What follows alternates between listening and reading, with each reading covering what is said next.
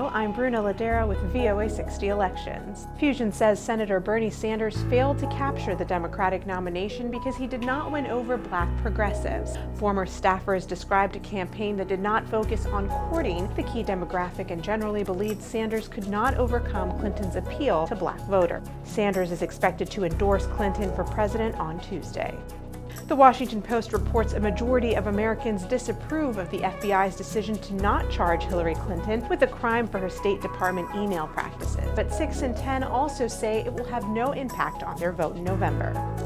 USA Today says retired Lieutenant General Michael Flynn, a possible vice presidential pick for presumptive GOP presidential nominee Donald Trump, indicated his support for abortion rights. Flynn's position is at odds with the GOP's stance on the issue. That's all for today. Thanks for watching.